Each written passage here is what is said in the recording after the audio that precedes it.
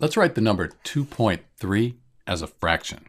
First off, let's call it 2.3 over 1.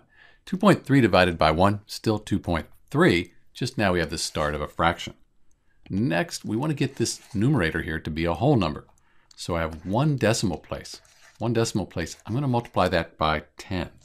So 10 times 2.3, that equals 23, and that's a whole number.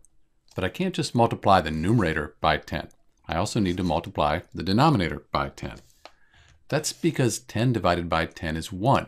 So I'm just multiplying this by 1. I don't change the value, just the way it's represented. So 10 times 1, that gives me 10. And now the decimal 2.3, that equals the fraction 23 tenths. And I really can't reduce this any further. This is in lowest terms.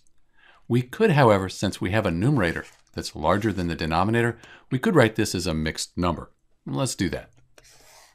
10 will go into 23 2 times. 2 times 10 is 20. We have 3 left over. Bring the 10 down, keep that the same. So 2.3, it equals the fraction 23 tenths, which you could change to a mixed number, 2 3 tenths. And these are equivalent. They're the same value, 2.3. This is Dr. V. Thanks for watching.